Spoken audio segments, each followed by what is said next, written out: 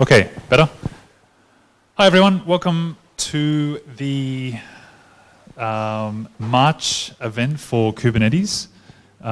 We have an interesting lineup tonight, which I hope everyone will enjoy.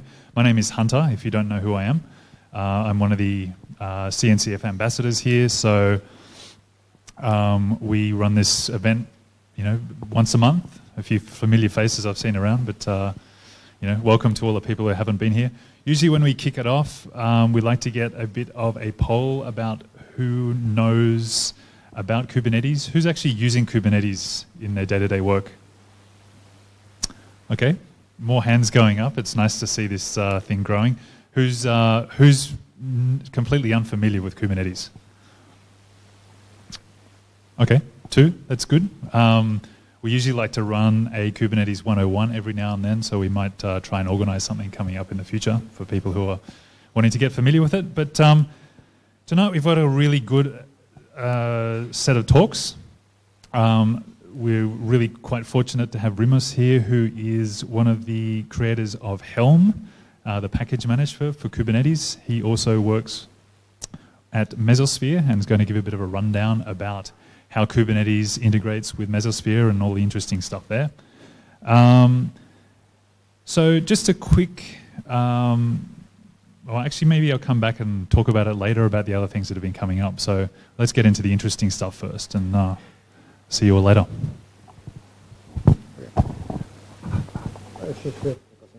Hi, my name is Rimas. I work as solution architect for Mesosphere. Was lucky to invent that Helm as well with my ex-colleagues from DS. So, who's familiar with Helm?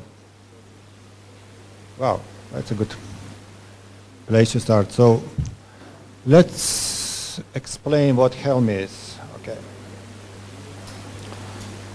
So that's about me. I was running crazy Docker adoption in 2014. Wrote my path in Bash. Waited till Kubernetes to mature. So you have Kubernetes, right? And you need the easy story to get our applications to run. So we have templates, services, manifests, all those with Kubernetes. And very not easy to manage. Is that okay for you? So very not easy to manage. So Helm brings a nice story. It packs your manifest files, Kubernetes files as a package called a chart, which is easy to distribute between your team, upgrade them, do new releases, and so on. So as said, chart describes your software and dependencies in one thing, basically, like looking to using apt, yum, installing applications, so basically the same thing you do for Kubernetes with the Helm charts. So I'm going to explain the Helm basics, and in my second talk I will use a demo as well, how to install applications with the Helm, how to install Helm, and how to install applications as well with the Helm. So what is Helm? So you need to manage your complexity for applications. So chart describes even most complex apps, which can be repeatable and serve as a single point of authority. And chart can have subcharts. So like you could see like WordPress and having subchart like MySQL, and you with one click you can install both. And you need to an upgrade. You just can specify the tag. You need your Docker image to be upgraded. And that will change only that place. If your chart gets changed, that you can apply that change as well. But the rest stays intact, so Helm knows where upgrade goes to. So charts are easy to version, share, and you can host them as public or private repositories. You can have them on GitHub, like code, or we recommend using Helm repositories, so which are packed versions of your Helm charts, which are versions. So every time you release a chart, you bump a version, and you want to always can go downgrade them. Things happen, bad release, bad chart release, so you can always roll back as well. So easy updates. So as I mentioned, most of the times what you do when upgrades, Docker image tag. That's most used case. So we can use git hash for your, or semver, whatever you're up to, and Helm upgrade, specify that git hash tag or semver, you upgrade. And underneath is still Kubernetes running, doing like kube control kind of ish. Helm talks to API server. You need to do rollback, use Helm rollback command, roll back to a previous version by default, or you can specify the version. Very similar to kube control.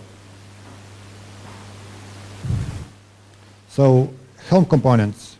So we have components like Helm client basically sits on your laptop or in your CI/CD pipeline as a Helm client, which knows how to connect to your API server, to Tiller.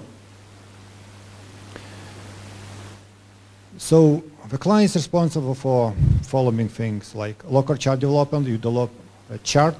You all prefer to do locally on a laptop, not pushing everything upstream to your servers, to GitHub and CI/CD pipeline first, because you have to test it.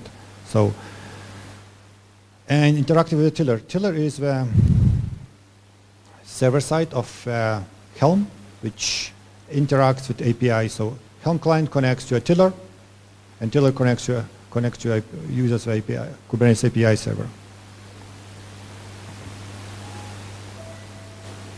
So yeah, we already went too quick.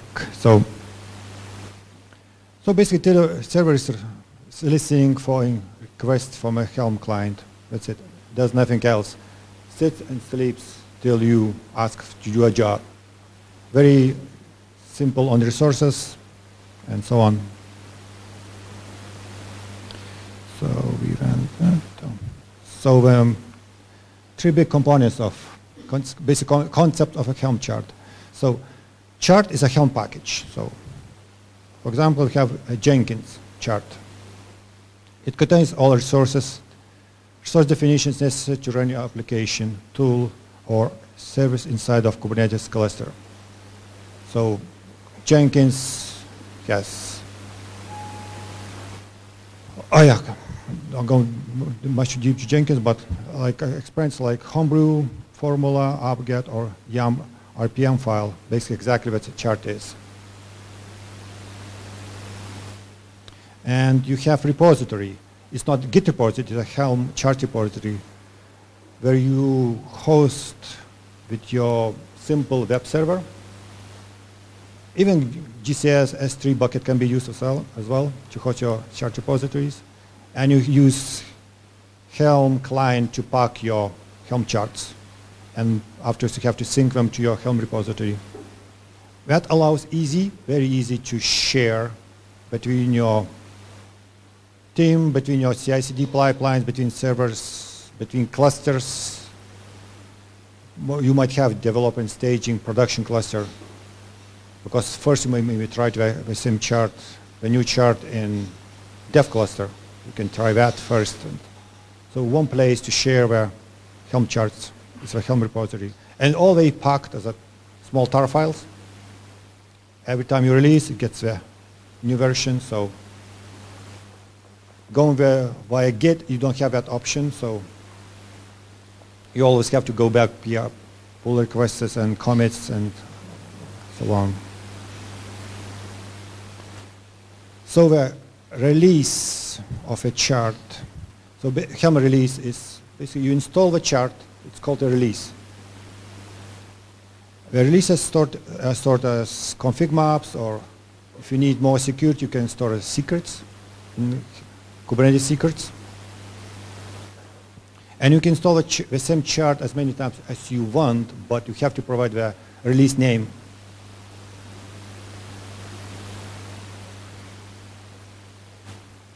Or if you don't provide the name, a random name will be picked up as well. But most cases, I think you prefer to have a release name so you know which kind of release you have, or because random names just don't give you anything.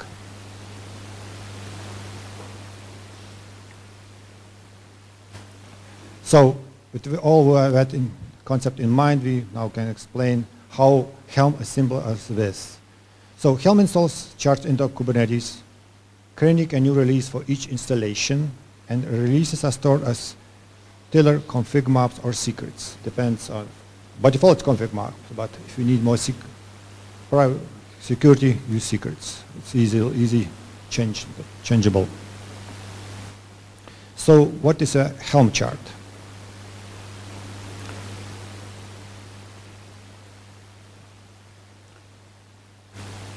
Yeah, so explanatory. So it allows you to share applications as Kubernetes charts in your organization, create reproducible builds of your Kubernetes applications, manage your Kubernetes manifest and other files, manage releases of Kubernetes packages. So, and chart has very simple structure, basically. So my chart is basically here. It's a chart name. And chart YAML just has information about your chart, owners, and most cases you have to specify in a chart the version. Every time you release a chart, update a chart, you have to bump a version there. So license is optional, but up to you. README, it's recommended to have, so everybody knows how to install it, especially just in case, but not really needed. So values file, that's very interesting thing. So with values files, you specify which values you want to pass your templates. Like most cases, Docker image tag. So Docker values file has a Docker image tag you specify by default, and afterwards, if every release you can update that. And you have two options as well. Use every time you can have a values file updated with a new chart, so with a new tag, and maybe it's more recommended way, and maybe choose store that in GitHub, Git repo like GitOps. So you always have a state of your cluster when you store that way. So charts. By default, you don't need that till you need the subcharts. Like for example, WordPress needs the MySQL. So you can store subchart there yourself, or you just have dependencies using some external chart of MySQL. The templates folder is your deployments, ingress, services, daemon sets where you store your templates. Notes, it's optional. It's nice to have. It's more for humans. So when you install a chart, it spits up some information how to use a chart. If you have fully automated CI/CD pipeline, it's not really needed, but sometimes developers, ops guys still need to check the things. So it's nice to have it, and maybe recommended. So if you're looking for some sample charts, so that's a good thing to start from, like hub-kubeapps.com. So it's basically the same thing like here, but you get the dashboard and UI. Basically, we can click it here front, and so you can see in visual way all the charts. Okay, maybe JFrog.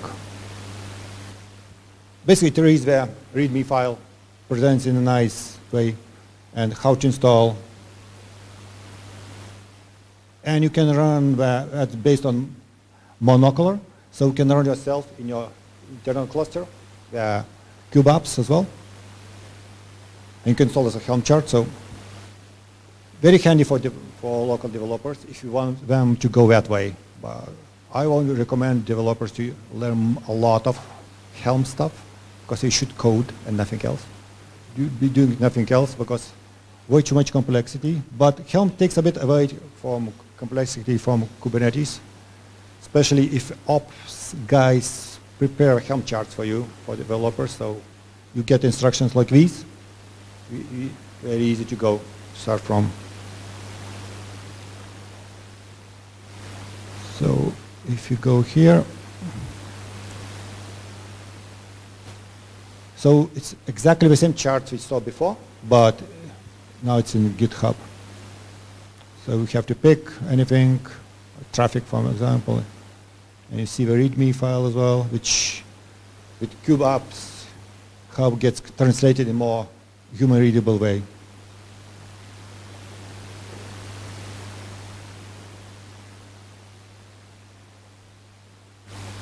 So Helm is really easy to use. So first you need to have Kubernetes cluster, of course. Kube-control has to talk to your Kubernetes cluster. You do Helm init, which initializes your local Helm repository, the local directory for Helm, and knows how to connect to Kubernetes cluster. Next, you have to add Helm repository. In this case, we're using Helm repository as incubator because we have incubator and stable for Helm charts, upstream Helm charts. So you add your Helm repository. So that's easy scriptable for your CI/CD pipelines. Basically, you can do Helm init dash client. Afterwards, you add your private public Helm repository over here. This is one command. And you do Helm repository update, so that fetches all the charts. So I'll go and demo all that in my next talk, and we have all Kubernetes and Helm part. So that's basically easy. So install a chart. Yeah, you do Helm install stable Redis. Yeah, because I'm telling release name will be Redis. So I'm telling namespace, specifying namespace Redis as well. So I want to disable persistence. Basically that has to be, of course, in your values file, and specifying the Docker image as well. That installs a Helm chart, and afterwards you can list the Helm list all your releases. Upgrading as well, it's so easy as that. So Helm upgrade Redis, basically your release name, stable. Reuse values is a really cool feature. So if you don't use reuse values, you can get overwritten by default from your values file. Have made more changes. So in this case, we specify just the Docker image wanna see changing the version. Or you can have a -f and values override file, and that values file have only one thing, not a big values file. Maybe I can show you values file as well. Let's maybe go back a couple of charts. Yeah, maybe easy to explain more the values file. Come on.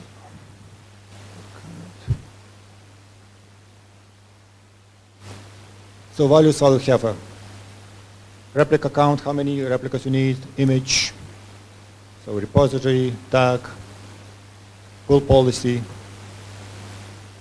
and the app related agent token, whatever it needs to be done, private. And resources, it's a common thing as well. You pass resources to your application, specify that. So having your values file, you can uncomment all those things, so you don't have to pass it. Yeah, sure. Good.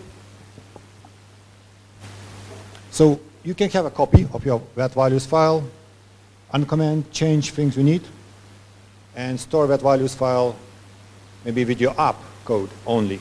So chart is separate, in the Helm repository, you should have a separate repo, Git repository for Helm charts, and values file with your app, so app, and you can just overwrite. No selector to specify, you just basically normal Kubernetes. So if you want to put onto particular nodes, it has some selector, your application.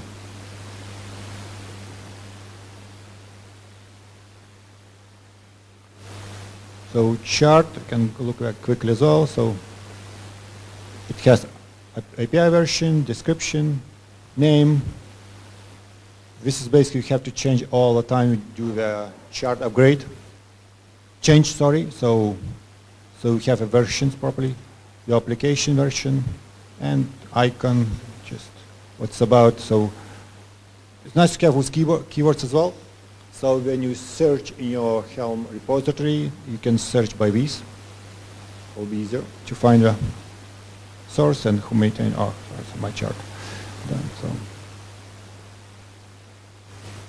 so templates, so like, for example, nodes. You specify what, okay, like build kite agent token wasn't specified, you get an error. And nothing will be installed. And the instructions what to do. So it's nice to have it. Deployment as well. Checks for agent token. There is no agent token. Deployment won't be installed. So, and like image, you see values image repository, values image tag. So before Helm, you used to be setting. You set, or maybe bash script which has a template file inside, you replace it with things. Now with the values file and Helm, you can easily replace.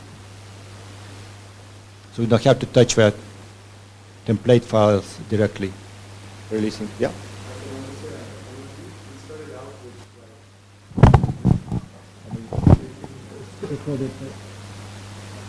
Yeah, good.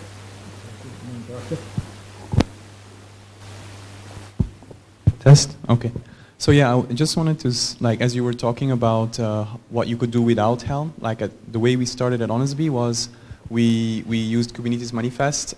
We first use Jinja Python templates, and then you write some, first we use sed, then we use Python templates, then we put a Flask server that basically renders the template, so we have a webhook to deploy. And at that point, we just basically said, we're building Helm, so why don't we just use Helm? Yeah. So basically, that's what I wanted to highlight. Yeah, that takes all complexity away, so we don't have to build your stuff, just use it. And it's really big community behind it, so big companies supporting that, so why not? Because I went to Helm Summit a couple of weeks ago. We heard so many different interesting usage stories, so all videos available, so you should check it out. And even Helm v3 will bring loads of new features, which community wants. So it's a normal template file from Kubernetes, but you have with Go templates, so it's get replaced in place from values file by Helm, so you don't have to do anything yourself. Yeah, so we have secrets, the same way.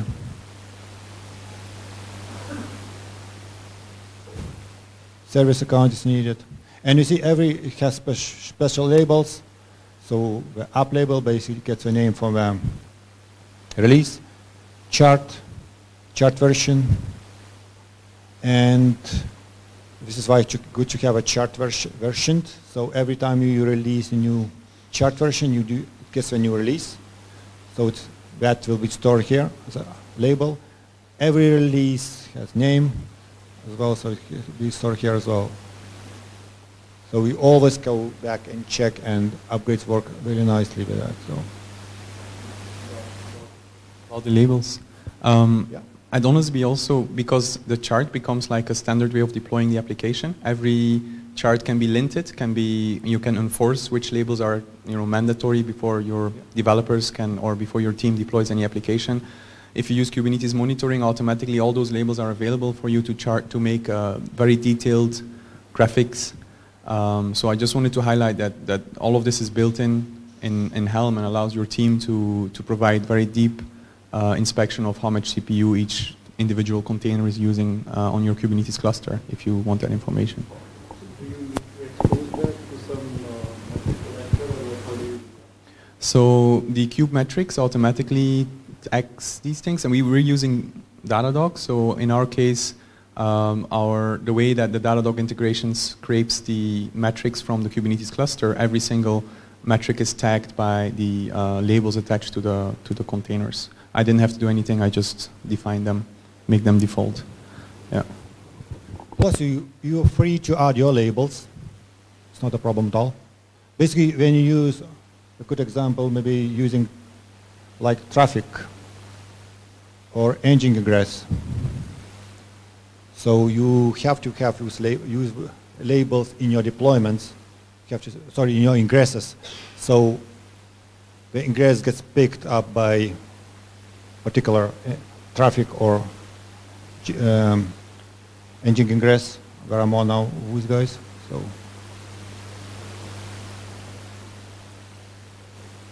Yeah. So. Yeah.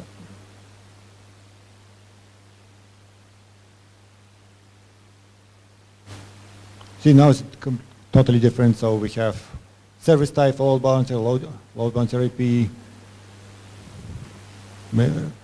debug, node selector, affinity, tolerations, SSL. So you put your values file, which your app needs, but sometimes you see it gets very complex. So imagine having that all without Helm. It will be unmanageable totally. So much basically building whatever Flask won't be easy. Oh, that's big improvement on traffic now. Yeah, so that's a good example basically of values file. It's crazy. But you can have a default and you have a second values file which you specify with F as well as override, and you just can put, you pick anything you need, it's most of it changeable, and you have basically, okay, the best example, where is the tag? Or whatever, okay, we can tell load balancer type in your values file, and you can specify two values file, default one and the new one as well. So the last one override the default one. So it's basically very flexible. So what? Okay,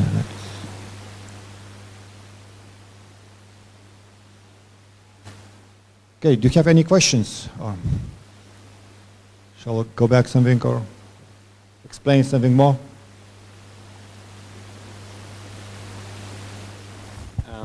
Now it's a real question. So in the values, as you saw, there's a couple of them show like a private key, some like, yeah, some secrets basically, right? So how can we split the secrets from the values from a Helm release, for example? I usually have secrets separately, totally. I even use for secrets to use Helm charts, but I have separate. I don't mix anymore secrets. So in this case, you don't really have to worry about secrets, especially developers doing changes, releasing something, even if it's not a production, but having secrets separately, it makes more sense. So separate Helm chart, which could be particular CI/CD pipeline, which deploys that, and so kind of ish. And lots of cases, secrets are shared between your apps. So having a separate secret makes more sense. And if app has, whatever, 5 different microservices, you usually prefer to put into the same namespace. So deploying the secret in the same namespace from a separate Helm chart makes total sense. Yeah, at Honestbee, we actually also don't put any secrets inside the value files. We use something called Vault Controller to fetch the secrets and create the secrets completely separate from the release. Yeah, totally. And because it's the value really defines what is deployed in your cluster.